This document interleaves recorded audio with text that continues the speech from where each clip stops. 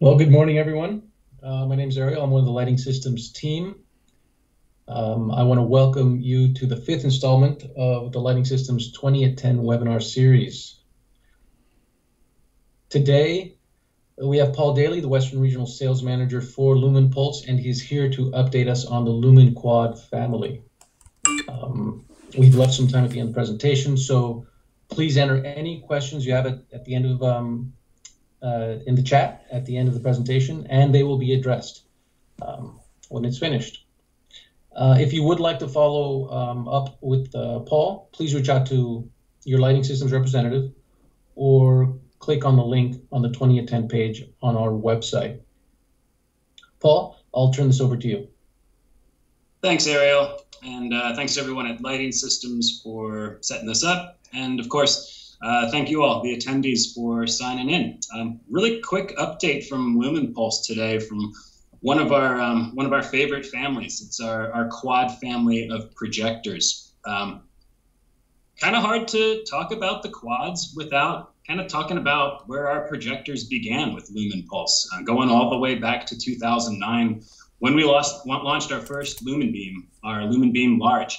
And we've grown that family over the last decade plus into an entire family of products. So the Lumenbeam family. Lumenpulse always designs in families. So we've got that 14-watt Lumenbeam Small, the 28-watt Lumenbeam Medium, working all the way up to that LBX HO that is 205 watts and cranks out over 21,000 lumens.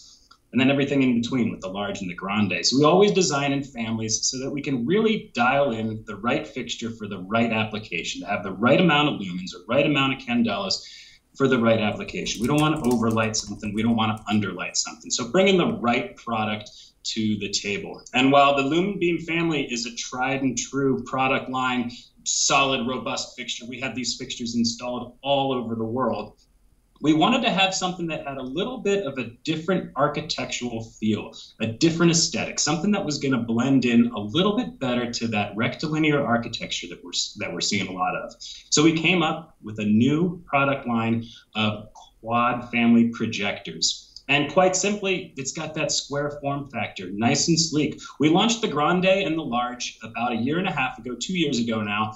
And then we just launched the small and the medium. So we've really rounded out that family to have that similar approach that we have with the beam family. So now we're offering the small, medium, large, grande. And that small is going to range from 1,300 lumens or 75,000 candelas. The medium is going to be upwards of 2,500 lumens, 150,000 candelas. The large, 5,100 lumens up to 300,000 candelas. And then the grande is around 11,000 lumens and then upwards of 600,000 candelas. So really, again, keeping with that family approach, we've got the right fixture for the right application, not to over-design, not to under-design.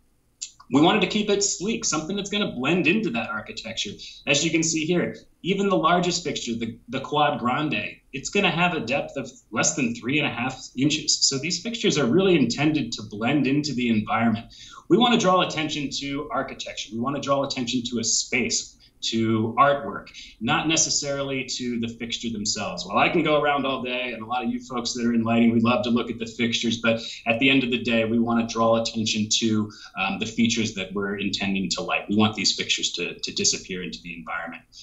So with that, we've got that minimalistic design and without sacrificing anything from a robust product. So we've got that IK10 tempered glass rating, which is the highest rating you can get for a luminaire.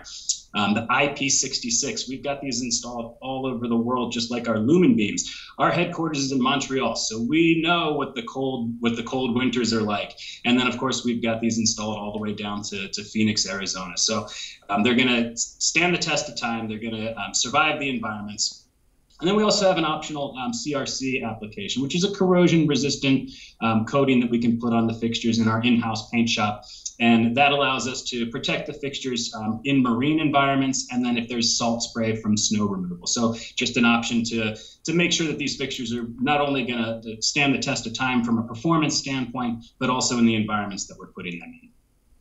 Longevity of light is always paramount to Lumenpulse's design, going back to that lumen beam family. But with the quad family, we still have that dual chamber design hidden inside of this sleek fixture and sleek form factor. And we really keep the fixture as cool as possible by keeping the power supply and the LED board separate. That's paramount to Lumenpulse's design. We always keep those two main components separate. If those two components are combined, if you have your power supply embedded onto your LED board and that power supply should fail, then your whole LED board, your whole fixture likely is going to be scrapped. So we keep those two components separate for two reasons. One, so that we can keep them as cool as possible, independent of each other, and then also so that the product is serviceable. So if you have this product out in the field for 7, 8, 9 years, and should that power supply fail, you can actually get into the fixture and change out the power supply. So doing everything that we can from a form factor standpoint to keep the fixture as cool as possible, pulling that hot air out off of the power supply, letting cool water cool the fixture off. It's part of our Lumencool technology. Again, pushing out that longevity of light. Mounting accessories. So for the small and medium, we have universal adjustment up to 120 degrees. When you're dealing with those really tight angles, those 4-degree, 6-degree beam angles, you really want to train that light exactly where you want it. So we wanted to make sure that we had the right adjustability on site. So universal adjustment for the small and medium, and then 6-degree pivot increments on a teeth system for the larger fixtures, the large and the grande. And then, of course, mounting accessories. Over 20 different mounting options for this fixture. Everything from your surface mount to several different standard size wall mount arms, but we can also do custom wall mount lengths for you as well. We can do EPA ratings to make sure that these fixtures are going to stand the test of time on your buildings or on your poles. And then, of course, you can see on the bottom right there, we have a hidden cable channel through those wall mount arms. We all get tired of looking up at fixtures and seeing that the cable has to be zip tied or coiled around the wall mount arm. We have a nice, sleek way of doing this, pulling that cable right through the wall mount arm and then into your J-box for a nice clean look. Again, why take away from the clean aesthetic of the fixture with having cables dangle underneath of it. Tech pole mounts, we'll dive into that on the next slide a little bit more. But then, of course, your pole mounts. These fixtures look great on poles. So your top pole mount and your side pole mounts, and then, of course, stake mounts for your landscape applications. Now, with that tech pole, we build these tech poles at our factory at Lumenpulse in Montreal.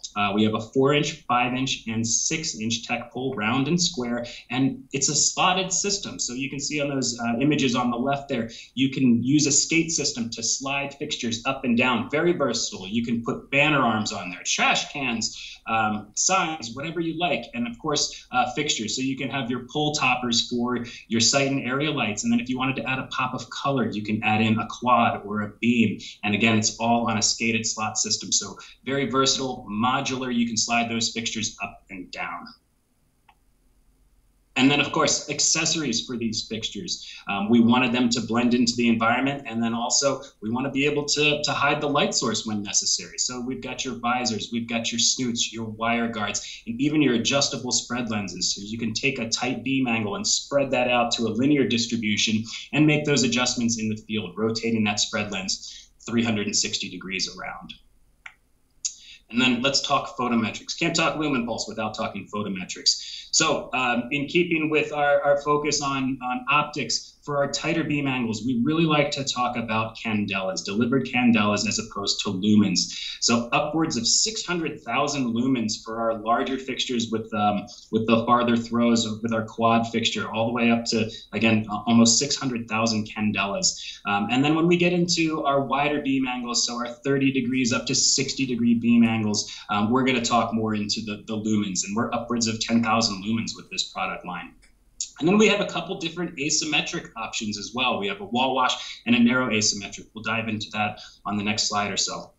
And then with this fixture looking great on poles, we wanted to make sure to add some additional roadway optics. So your type 2, 3, 4, and 5 square optics are going to be standard with the quad family.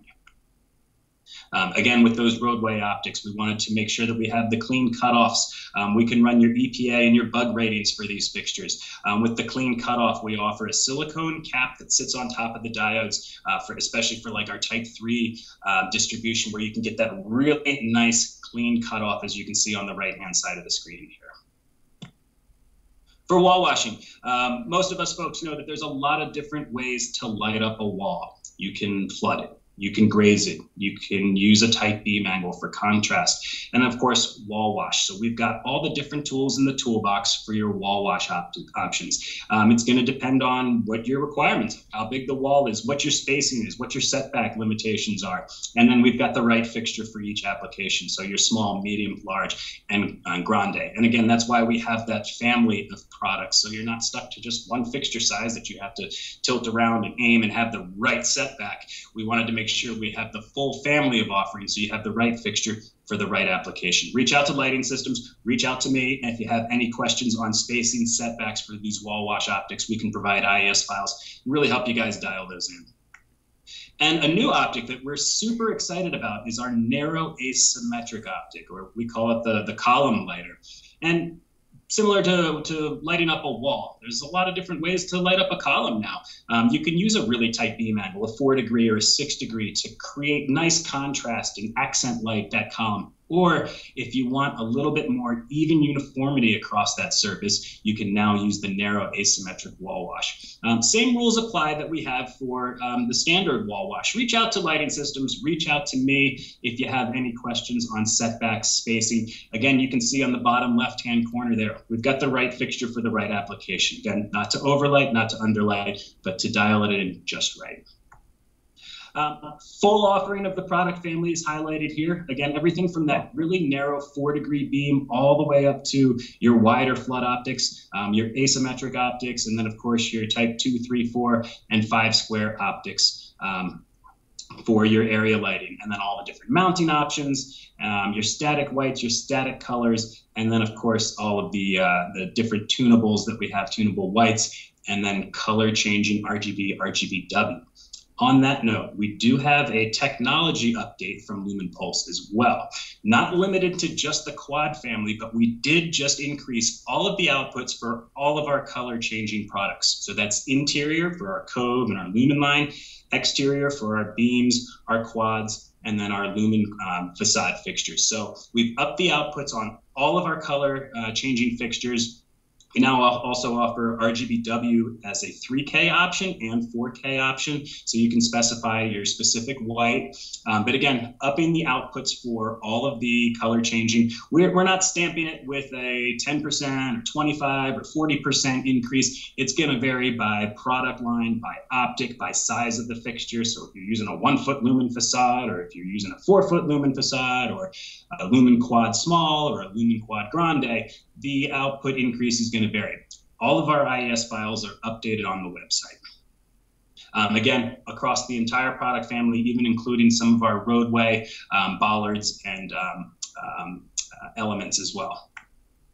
And then, of course, whenever we do an update with boards and with outputs, we want to make sure that we're honoring the existing products that are out in the field. So Lumenpulse has been building fixtures since back in 2009, and we've got a lot of product out there. So let's say you have 150 linear feet of color changing product on an existing installation, and due to vandalism or something, 2 fixtures are now out. We shipped that product 4 or 5 years ago.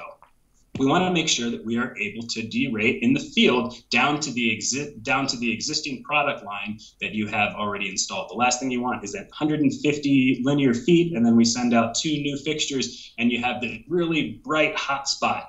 We can now program down to legacy mode. So we just need to know, and we can find out on our own what the ship date was, what the generation of the boards are that are out in the field, and make sure that we're programming the fixtures appropriately to make sure that they're going to blend into the environment. Again, we want to make sure we're honoring the existing installations that are out there from Lumenpulse products in the past, the legacy modes. And to kind of wrap it up, to go back to the quad family, this is a snapshot of the entire offering. So again, we've got that quad small, the quad medium, quad large, and then the quad grande. And we're going to be ranging from 1,300 lumens up to 11,000 lumens, and all the way up to almost 600,000 candelas with the grande. So it's a really nice product offering, rounding out that family in the same way that we did with the beam when we started this back in 2009. Can't do a presentation on product without at least showing you guys a couple different application shots. This is a bridge that we have some quad smalls on up in Boise, Idaho. And this is down in South Carolina. This is a really cool installation in Greenville. And they wanted to do a pop of light on this installation, and it's in honoring the desegregation of schools. So this is a really nice art installation with, I believe it's 19 quad grandes that are lighting this up down in South Carolina. And then a really cool application as well here. This is showing that column lighter, that narrow asymmetric with some quad grandes. And then thank you all for attending. I'll open it up to questions at this point from anybody that has it. Excellent. Thank you, Paul. We do have a few questions. First one is, are there any issues with condensation on the interior of the fixture? Great question. So these are factory sealed at IP66. So we actually call it lumen seal, and that's something that if you talk to folks from Lumenpulse long enough, you'll learn that everything is lumen something. Lumen facade, lumen talk for one of our protocols, and then lumen seal is a proprietary technology where we actually suck all of the air out of the fixture prior to silicone sealing the glass lens on it. So we shouldn't be seeing any condensation on the inside. Okay, a couple more questions. To LumenTalk, can LumenTalk be used with RGBW or tunable quad for controls? Yes, we can do that with the quad large and the quad grande. We can do it as well with the small and medium, but we have to do a remote system. So with LumenTalk, there is a device called a luminaire that sits inside of the fixture. So we have to have the right amount of space inside of the fixture to allow the fixture to listen to that high frequency signal that's coming over the existing power lines. And we're limited on that space due to thermal management. So that medium and small, we just have to remote that luminaire in a different device. So it can be done, but it's much easier, and it's integral in the quad large and the quad grande. Great question. And yes, available for tunable whites and all of your RGBW applications. And if anybody wants to take a deep dive into LumenTalk, please reach out to Lighting Systems or myself. Happy to set up a time to talk through that. Okay, looks like we have a couple more. What's an approximate max height for an even wash with the Lumenquad small? For the small, so if we go back, for the small, we're going to be reaching upwards of, for that narrow asymmetric, 12 feet for even illumination. But if you get into those tighter beam angles, we're showing the grande here, but we're probably going to be in that 100-foot range, 150-foot range for a tight beam angle. And for a wash with the? And then for a wash with the small, we're looking at about 12 feet. Okay.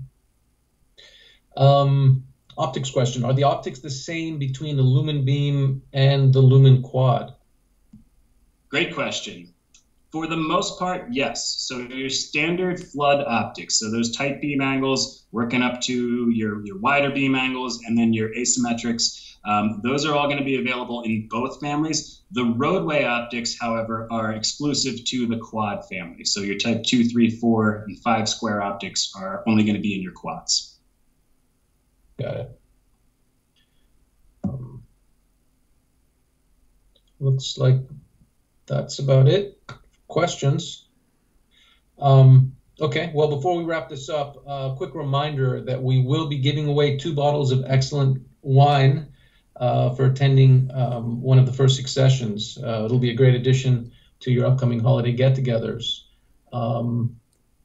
And I just want to thank everybody for attending. We want to thank you all for attending, and we look forward to seeing you at the next 20 at 10 on December 8th. with Marion Cassidy, who will be presenting the Birchwood IQ 225. If you guys have any questions, if anybody has any questions or lighting needs, please reach out to us, and have a wonderful holiday. And thanks again. Thanks, everybody.